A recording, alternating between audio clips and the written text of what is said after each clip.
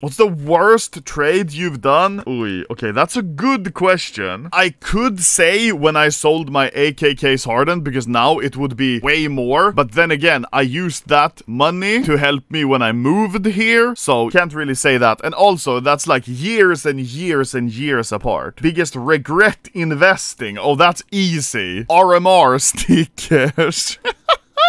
These are so bad. How much are these worth now? These are 180. I bought them for 4.6. These are €2. I bought them for €5. These are 2.41. I bought them for 5.69. Look, bro, here's my spreadsheet. My worst investment ever. They look so bad. Why did I buy these? The thing is, I bought like 10 of each. I know Lu, guys. I'm a certified L taker. 12.84. Look how much I lost. €500. I bought 10 of each, because I always try to do that when there's a new sticker or so. It has worked out in the past, but this is one of those times where it didn't work out. On Navi, I lost €512. Like...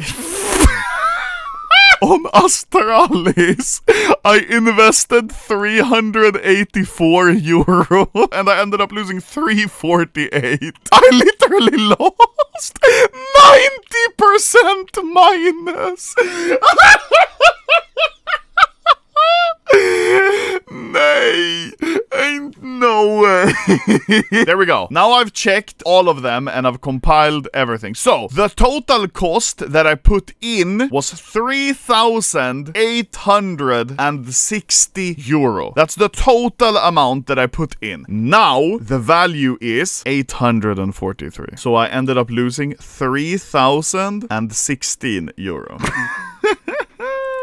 No. You see, even down here, I literally listed every single sticker that I bought and for what price, so I could get the average of them. So everyone, chat, who keeps telling you on TikTok that you invest in this, invest in Fama's Colony, in Aug Storms, whatever. First of all, they're not showing you their losses. I'm showing you my losses. I don't care. Also, these ones I literally got for like 0.03, so they don't count. I'm showing you, like, you can't win every investment, obviously. I only watch funny cats and big breast ladies on TikTok, so I'd never know. Okay.